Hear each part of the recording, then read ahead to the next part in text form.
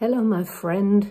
You say to me, you're a little confused because sometimes I speak about looking after yourself and loving yourself and being good to yourself. And then at other times I talk about needing to put other people first. And sometimes I talk about the importance of creating a safe inner world. And then sometimes I talk about the importance of going out and walking out in nature. Isn't it all contradictory, you say? Well, the beauty is that human beings are alive at many different levels, and we have many different layers of existence that we need to deal with.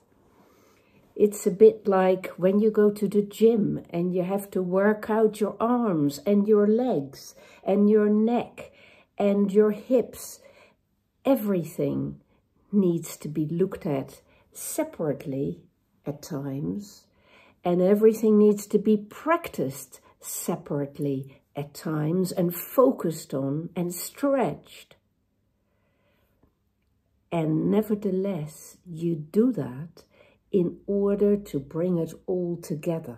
So eventually you get good at seeing how everything is woven together, and you will remember how to be more in yourself when you are in a crowd, and you will remember how to reach out to the other when you have been very self-focused, and you will remember that your body needs attention.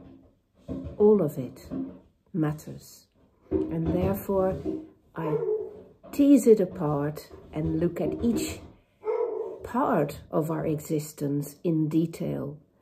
It doesn't mean that's the most important. It just means that's part of the whole picture. And what I want you to do is to get at ease with all of it, so you can be creative in the way you live on all those dimensions and layers of your life.